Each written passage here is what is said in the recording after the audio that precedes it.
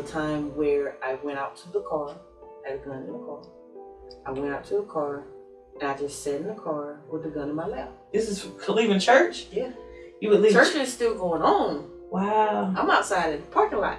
Yeah. I done got up and left and went out in the parking lot because all I could hear was, "You're nothing.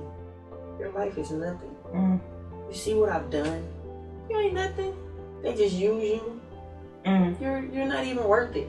And so I just sat there in the car with the gun in my lap, and I sat there for a good 30 minutes.